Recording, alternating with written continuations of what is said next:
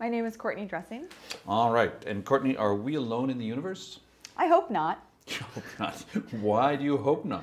because I'm spending my career trying to find life on other planets, and I think it would be really sad if the only life in the galaxy were on Earth. Sad. Wouldn't that make us really special? Perhaps, but I would rather have friends than be special. Are you sure they're going to be friendly? I don't know, but it'd be interesting to find out. All right. So you say, so you're not, when I ask you, are we alone, you don't know, but you hope not. Right. All right. And when I asked you that question, are we alone, what did you understand by the word we? I thought you meant all of humanity, or perhaps all of life on Earth. Do you have any preference for one of those? I think there's a lot of cool life that isn't human, so I should probably be more inclusive. If I were not in this room, would you be alone? Well, probably. In some sense, I would be alone. In another sense, I'm sure there are spiders somewhere in this room. Okay, so yes and no, is that the answer? Right. I was just trying to we have to figure, in the question, are we alone? There are two words. One is we and one is alone. I'm trying to figure out what they mean. And sometimes, since we're social species, maybe we don't like to be alone, and so therefore we want an answer to the question. But if we were asocial, more like orangutans, maybe we wouldn't think this question was so important. That's a fair point. Do you think this question is important? I do. I think Why? it's interesting because from a scientific perspective, it would be nice to know exactly how and why life evolves. And if it's only unique to Earth, then that tells us something. How and why as well as how? How is one thing, why really? Well, why does it happen? Will it always happen given certain conditions, or is it a rare event that happens only with some certain probability? And by it, you mean the evolution of, or the emergence of? The emergence of life. And do you mean viruses as well, or not? As an astronomer, I'm going to let other people decide whether viruses count. All right, okay. So My guess is no. You're hoping that ambiguity is not part of your field. Well, I think that I care about the next stage. I would love to know whether there are microbes in the universe, but the thing I'm really interested in is, are there other civilizations out there that also have telescopes, and could they find us, and do they know that we exist? So you're pretty optimistic about the moral integrity and non-killing. There won't be coming to kill us. Well, I feel like humans really shouldn't start judging. It's like the pot and the kettle. Aren't you judging by being so optimistic and thinking they're all going to be nice? I'm not necessarily thinking they're going to be nice. I just don't think they're going to be that much worse than we are. And they probably know things about physics and astronomy that I don't know, and I want to learn from them. Is that your main motivation, to learn from the advanced aliens? No, it's mostly just pure curiosity. There's a question about, when I talk to SETI people, and they're exclusively looking for human-like intelligent aliens, and I often accuse them, or they have been accused of kind of like looking for God, or God is some omniscient creator who's going to tell you the answer to all your questions about physics and morality or whatever. What do you think of that idea, or that accusation?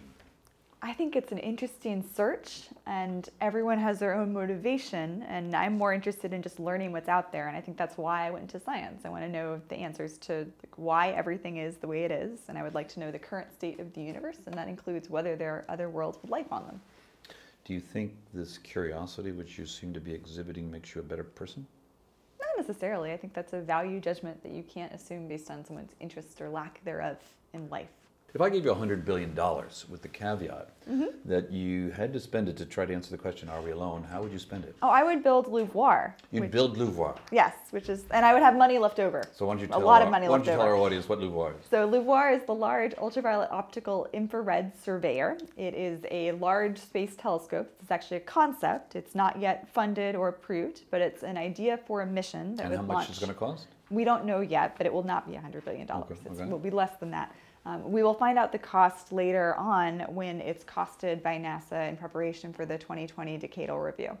And the purpose, science goal of this is? Multi-goals. One of the goals, the one that I'm personally most excited about, is to detect life on nearby planets. And we can't guarantee that we will find life, but with Louvoir, we'll survey enough planets to place a statistical limit on the likelihood of life in the galaxy. By surveying planets, you mean looking at the absorption lines in the atmosphere, light coming through the atmospheres of these planets? Actually, with Louvoir, what we'll do is we'll directly image the planet. So we'll see a star, and we'll block out the light from the star, and that will allow us to see the planet that's right near the star. So the common analogy is looking for a firefly next to a searchlight, but that's actually much easier. The searchlight is fainter compared to the firefly than the star is to the planet. In addition to doing this science and allowing us to find things like oxygen and methane and ozone in the atmospheres of potentially habitable or inhabited planets, LUVOIR will also allow us to study the earliest stages of galaxy formation and learn more about our own solar system. What do you think are the public's or your students' biggest misconceptions about the question, are we alone? I think one of the big misconceptions is that when people think about aliens, they automatically think of the aliens they've seen in movies. And on Earth, we are not the most common form of life, so it's weird to think that something that looks like us would be the most common form of life elsewhere in the galaxy. Okay, so that's a form of projecting yourself onto the universe. Right. Which we do again and again and again. Aren't you guilty of that when you want to find, friendly, intelligent aliens? Well, I just would rather find an alien I could talk to, that's all. Well, you can talk to yourself. We're talking right now, so aren't you projecting that onto the universe? Probably. Which is only human. That doesn't mean it's right. All right, okay. So is that one of your biggest misconceptions about the question, are we alone? Well, once we find the answer, we'll find out what my misconceptions are. All right. Do you have any advice for students or for people who are thinking about becoming astrobiologists? From the astronomy side, I think my biggest piece of advice is to start learning computer programming early. Take the science and math classes that your school offers, and more if you can. Definitely enjoy reading and pursuing other hobbies. You can't do science 100% of the time, and the majority of what you will do as a professional scientist is actually reading and writing, so it makes sense to hone those skills. And also have fun, and don't forget why you got interested in the first place.